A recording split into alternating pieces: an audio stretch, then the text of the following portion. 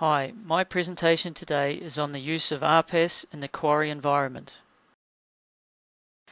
or how I get to play with cool toys while pretending to be working.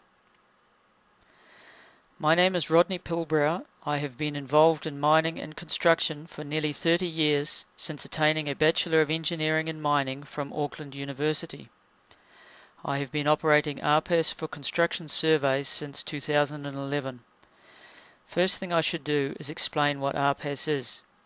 It stands for Remotely Piloted Aerial System and is the term that the Civil Aviation Authority uses to talk about what most people know as unmanned aerial vehicles, unmanned aircraft systems, or more commonly, drones. What I want to talk about today is how I use our RPAS systems for surveying within quarries. Firstly, I will give a brief rundown on surveying methods, then explain why I chose to go with a remotely piloted aerial system. I will describe how we get 3D data from 2D images, followed by an overview of RPAS capabilities and limitations and what accuracies can be achieved. I'm also going to make you aware of what the current legal restrictions are to using these systems. Lastly, I will show you some examples of what we do with the resulting data. There are basically two ways of capturing data for a topographic survey of a site. The standard way of doing a topographic survey is to use either a GPS or total station to capture data. The coordinates and levels of relevant points are recorded and some sort of code attached to them. Then a terrain model is built up from these individual points. LiDAR can be used in aerial and ground-based surveys. LiDAR for aerial surveys can cover large areas of ground and has some ability to capture ground under vegetation. Ground-based LiDAR scanners capture point clouds of millions of points to millimeter accuracy. Photogrammetry has been the traditional method of obtaining data from aerial surveys, and again they can cover large areas of ground, but they do need clear skies. Both LiDAR and photogrammetry gather vast numbers of uncoded points, which are used to build up a terrain model. Our current RPAS systems are using photogrammetry to capture data. So why did I choose to purchase an RPAS system? In 2010, the global financial crisis had reduced our traditional construction work, while at the same time our quarry clients were becoming increasingly concerned with safety, and I could see the time coming when we would not be able to work on some sites with our existing equipment. I began to look at new technology to see if there was something that could help us weather the downturn, attain a significantly higher level of safety, and provide a replacement income stream. I wanted something that would be just another box in the van, another tool like the GPS or total station, something that would give us another option when deciding what the best way of surveying a site was. After some investigation, I decided that an RPAS unit was the way to go, as it could supplement the services we provided by making the capture of larger areas more economic for our clients. It could eliminate many of the hazards of working in a quarry by reducing the time required on site and capturing data from areas that were too dangerous to access. And the images from flights provide a stunning enhancement to how we present data, as well as being of use for other purposes. I am now going to cover the thing which I get the most questions on. How do you get 3D data from 2D images? If you have two photos of the same object taken from different positions, then it is possible to calculate the three-dimensional coordinate of any point which is represented in both photos. This is the principle of stereoscopic viewing and is how we see. The main task of photogrammetry is to calculate the intersection of lines originating in an image through the camera center to the point of interest. The position of a point in space is defined by three coordinates, but there are only two coordinates available to define its position in an image. To find the 3D location of a point from 2D images, the internal geometry of the camera and the location of the camera in space are needed. Then the location of the object point can be calculated from the intersection of rays from different images. A real camera will differ from an ideal model by using a relatively complex lens, a camera housing which is not built for stability, and an image recording surface which may be neither planar nor perpendicular to the image ray. This camera geometry is determined by calibration. The camera location is described by the coordinates of the center of projection of the camera and 3 angles expressing its rotation. The location parameters are calculated indirectly using well-identified points common to multiple images. Every such point has an image ray from the projection center to the object point. If all the bundles of rays from multiple images are intersected, then a dense network is created. Using a method of triangulation known as a bundle block adjustment, any number of images can be simultaneously oriented. How it works practically is this. Images are loaded into the photogrammetry software along with the camera calibration and image GPS tags. The first stage of processing is to align the photographs to calculate a set of relative camera positions and an initial sparse point cloud. To enable referencing of the images to real-world coordinates, ground control points are marked in each image that they appear. The data is then optimized by adjusting the initially estimated points, camera parameters, and control point locations to minimize the errors.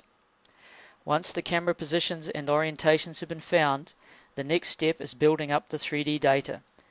The method, called semi-global matching, provides a high-speed way of generating point clouds on a pixel-by-pixel basis. This means that image pairs with a 5 cm ground sample distance could be used to generate a cloud with a point spacing also of 5 cm. A mesh is formed from the point cloud to create a surface for further work. I would like now to discuss the capability and accuracy of UAV systems. The 2 systems which we have are capable of operating in wind speeds up to 40 km per hour. One of the reasons for choosing the systems we did was their ability to operate in such strong winds. New Zealand weather is so changeable that I needed to be sure that I could get the job done even if the weather changed. Unlike traditional aerial work, a UAS can be operated even on heavily overcast days as they operate below the cloud cover. Our first UAV was the Gatewing X100, a fixed wing which we bought back in September 2011. This is capable of covering a 100 hectare area in a single flight at its usual flying height of 100 meters. The X100 operation is completely autonomous. It is launched from a catapult, then follows the prepared flight plan and automatically lands. The X100 finishes a flight by landing on its belly. When working in quarries, this has been a problem. Most of the damage which we have sustained has been due to poor landing surfaces. The flight planning software on the X100 is limited to mapping a rectangular area. To enable small sites and sites with difficult terrain to be flown, I bought a multi-rotor called the Altus Delta X8, which we took delivery of at the end of 2014. It is fitted with dual autopilot, dual GPS, 4 sets of twin rotors, and a parachute system. The coverage per flight is less, only up to 10 hectares on one battery, but it is possible to program longer flights and do what is termed a hot swap during the flight. Being a multi-rotor, it takes off and lands vertically, so we can use it on sites which are impractical for the X100. The flight planning for the X8 allows for differing elevations, irregular areas, and long thin routes. Having the 2 systems available means that I can choose the most appropriate one for a site. I now want to talk about how accurate data from a UAV can be. The 2 common outputs from our work are orthophotos and terrain models. Orthophotos are aerial photographs that have been geometrically corrected to remove distortion created by different elevations, lens effects, and camera tilt. They are true to scale, so unlike an uncorrected aerial photo, they can have distances measured from them.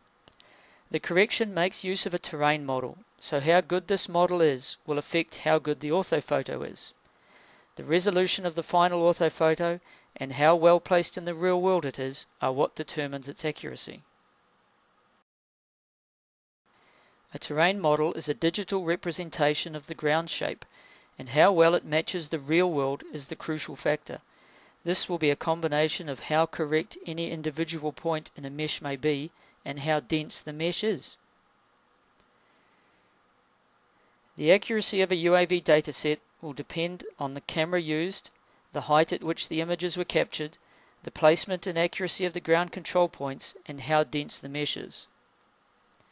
The resolution of an individual image is measured by its ground sample distance. This is how much of the ground 1 pixel in the image represents. The ground sample distance which is achieved is related to the camera used and the height at which the image was taken. For a particular camera with a specific sensor size and focal length, the GSD is proportional to the flying height. So the higher the camera, the larger the ground sample distance. This is important because the resulting Z accuracy is about 1.5 times the GSD.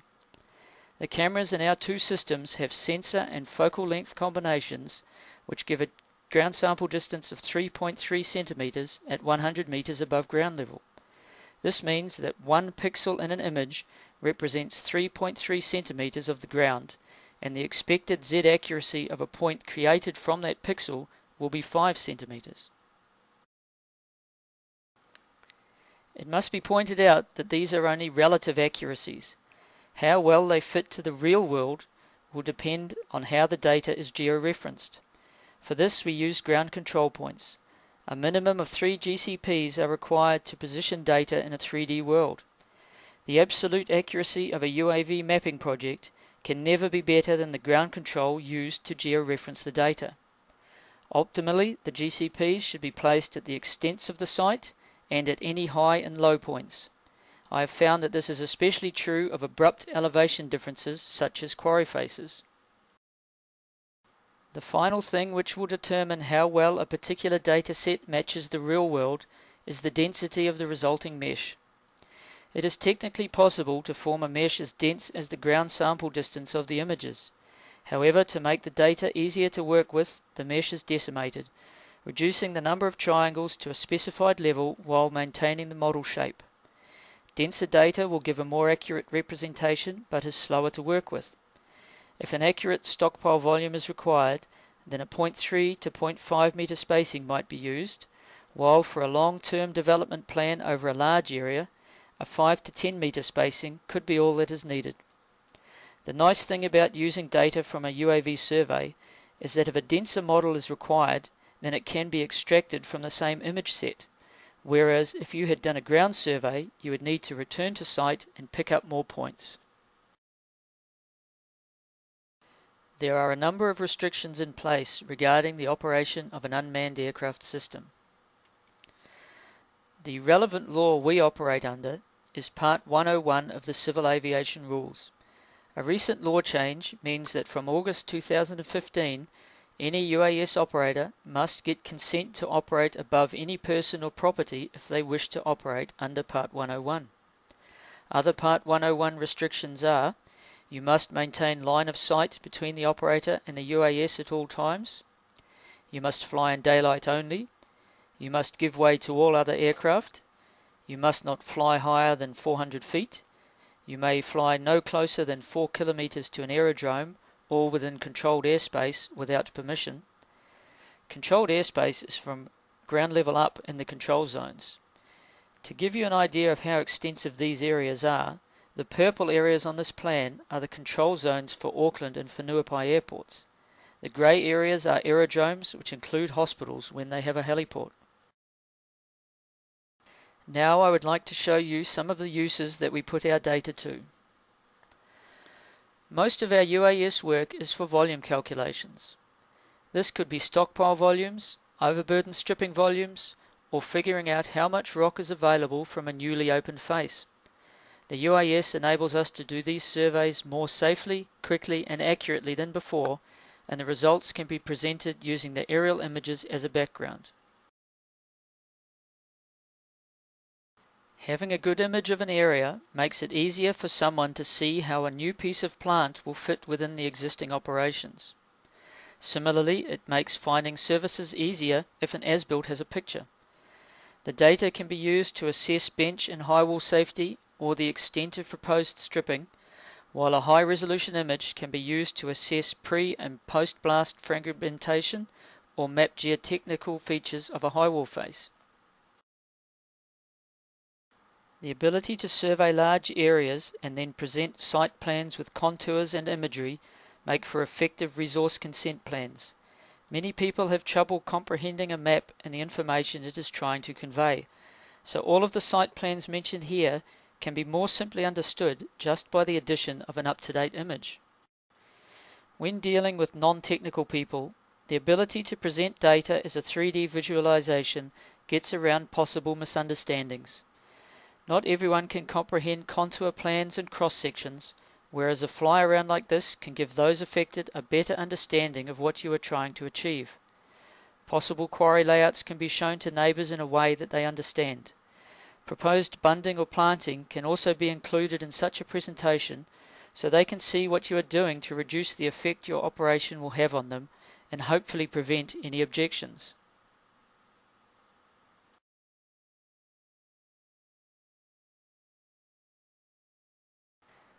After 4 years of using RPAS in the quarrying environment, I have found that they enable me to react quickly to requests for information. It makes aerial surveys of smaller areas a viable option due to lower cost. I can capture denser data sets resulting in more precise calculations, and I can provide that information in a format that is easily able to be understood and accepted. All of this with reduced time on site without having to enter hazardous areas. And of course, I get to use leading-edge survey technology. Thank you for your attention. If there are any questions, please email pilbrowsurveying@extra.co.nz.